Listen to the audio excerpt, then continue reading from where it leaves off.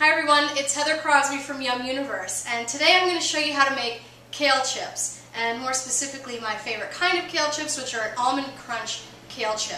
Couldn't be easier to make. You can prepare them raw or baked in the oven, that's your choice. The ingredients are the same.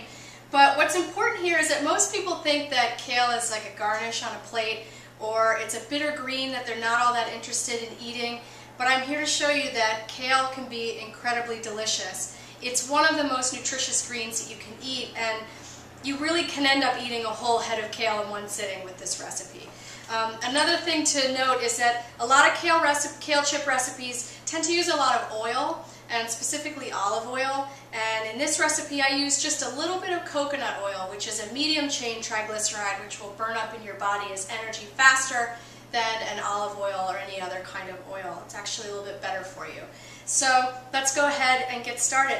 I've got my kale washed and de-stemmed in a bowl. It's really important to de-stem your kale because once it loses its water and ends up becoming crunchy like chips, that stem will kind of become kind of bark-like, and it's not that yummy.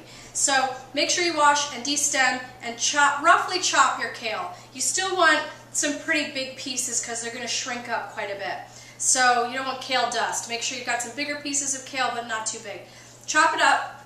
What you're going to do is you're going to take some coconut oil, and I've melted mine over a low temp on the stove just so it's easier to work with, because I'm going to massage it into the leaves here.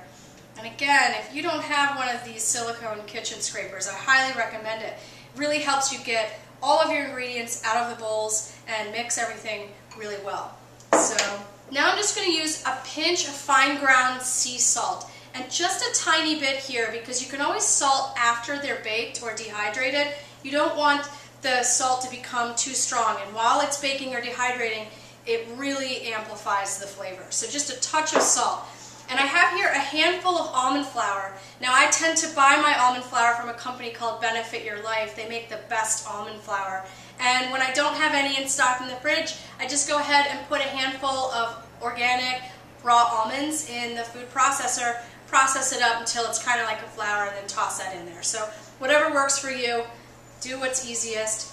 So here I am just putting this almond flour in here. You can use just a little bit. You don't have to use a whole handful. I tend to like the crunch factor of the extra almond flour. So let's get that all in there. And this is the best part. Always kind of fun after a long, stressful day. But get in there and really mash it all together. You want to kind of start wilting the leaves, and that's what the salt will help do at this point.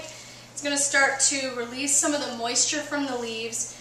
You just kind of want to get them so they're a little bit wilty before you put them in the oven or in the dehydrator. And once they become kind of really super bright green and feel like they're starting to wilt, you go ahead and put them on your cookie sheet. Now it's really important when you're putting them on the cookie sheet that you don't overcrowd the cookie sheet. You want to make sure that the kale is evenly spaced around and not piled on top of each other, because as the moisture releases, you want it to do it evenly. And if you're in piles, you're going to have some kale chips that are crunchy and some that are kind of soggy. So make sure they're scattered about, and then you're going to put them in the oven.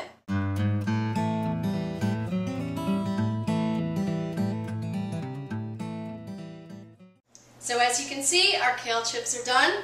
Couldn't be easier to make. The whole family loves them. They're crunchy, just a little bit salty. The best part is that you end up eating a whole head of kale in one sitting. For all the step-by-step photos and measurements and instructions on how to make these kale chips, visit YumUniverse.com.